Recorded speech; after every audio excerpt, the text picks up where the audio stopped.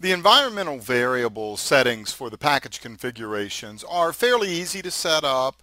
The only thing that you really have to worry about when you're working with environment variables is, are they there? I mean, that's really all you have to worry about. Now, first off, let me show you one technique for creating your own environment variables. So if you go to your My Computer and go to your properties, and you go to the advanced system settings. Now this is what it looks like in Windows 2008 and Vista. It'll maybe look a little bit different in Windows 2003. But if you'll go to your advanced system settings here, go to the advanced tab, there it is right there, the environment variables button. We click it, and user variables for administrator. Okay, so this is where you can kind of mess up or not mess up. It depends on, I suppose, the application. So these variables here available only for the administrator.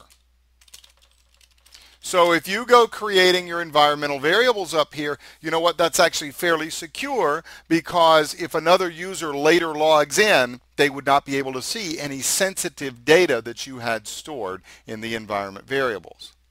If you come down here though and create system variables, these can be used by any user on the system.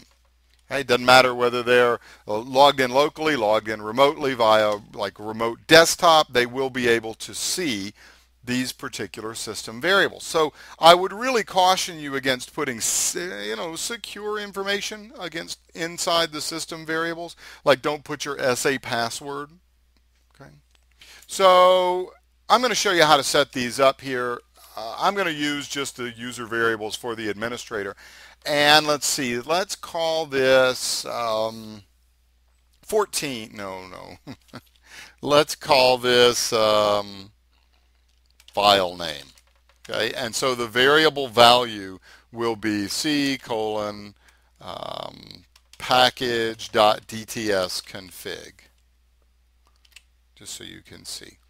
So, and actually I'm going to change that. So I'm going to say SSIS config file name. That's what I want to make this now. Okay, so we're going to have, when I say OK, a new environmental variable. It's a user variable. You see it being listed up here. And it's pointing to a config file. You see, there's two ways to work with environment variables here in SSIS. You can use it as a pointer to a file, an XML configuration file. That's what I'm doing here. Or you can actually store the values. So I'm going to say OK. OK. And we can actually see this being set now. So if I go to the run prompt, go to the DOS prompt and type the word set. Just to make sure we all see that here, just type in set and hit enter. Then I get to see all of the variables, and eventually we would be able to scroll down and see there is, oops, back out of that, sorry, I moved the mouse. There's my SSIS config file name. Okay, we got that. Let's use that. Let's go now into SSIS.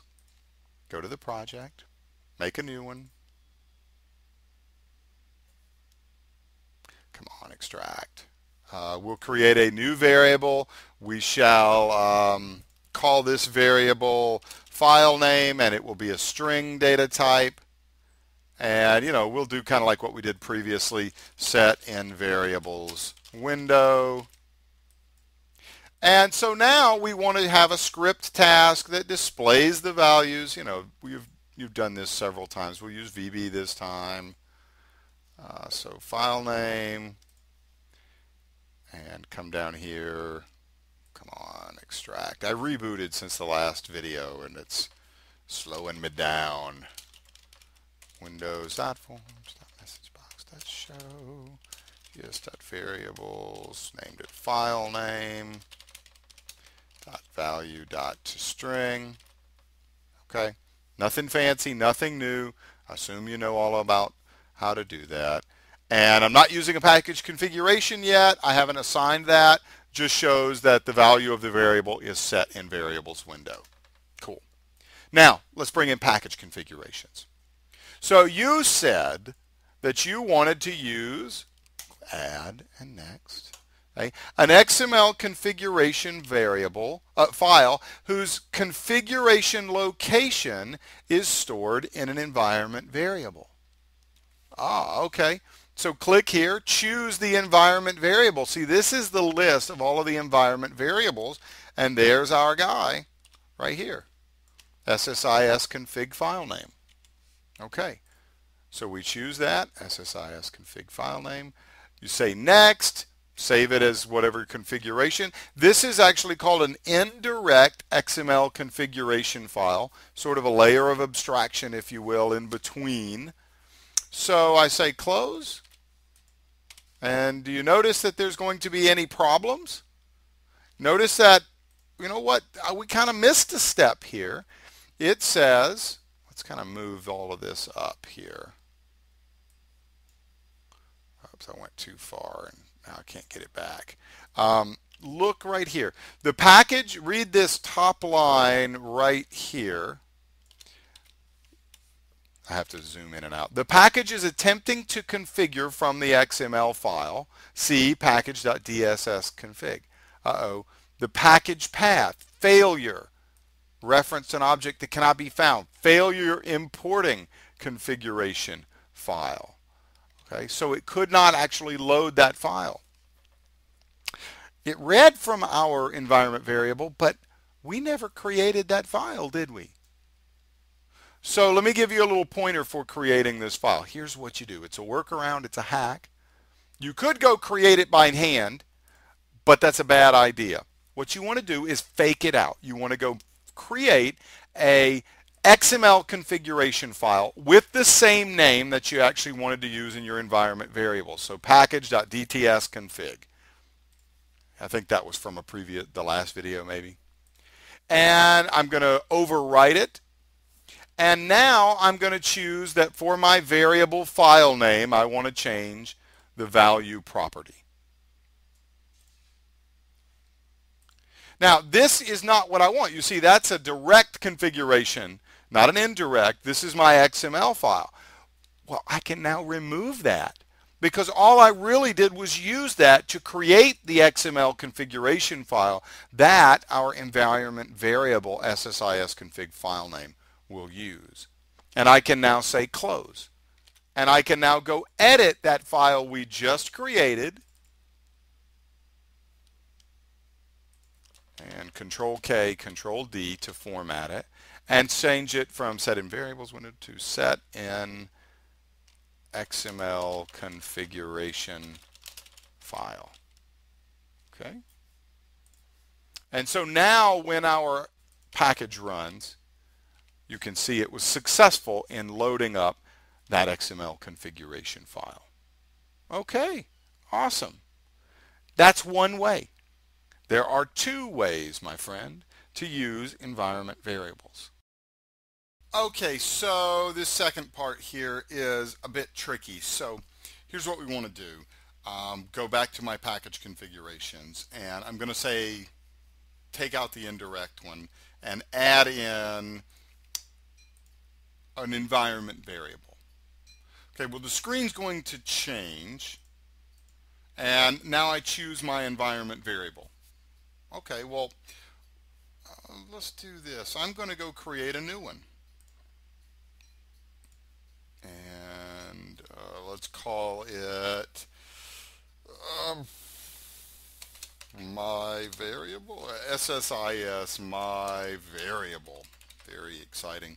And the value is set in environment variable. Now, notice that this value is a scalar value. It's a single value. There's your indication that when you choose an environment variable as your setting, you are only able to change a single property at a time. So I say OK.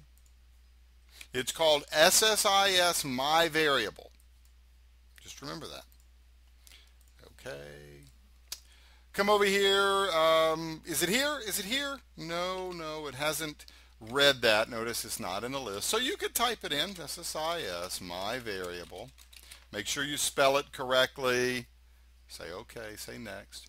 Now the next screen is which property do you want to change? Well, we want the file name variable's value property. So when I choose this, and see if I can make it, what's going to happen is whatever the value for our environment variable, SSIS my variable is, that's what is going to be placed into the value of the file name variable. Next. Finish. Okay, ready?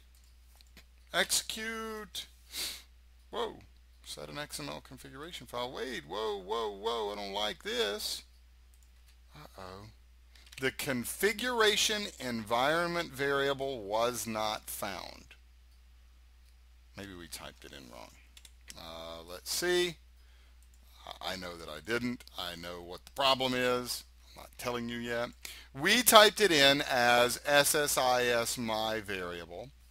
And in fact, that's actually the name. If we take a look at the environment variables, it is what we put in there.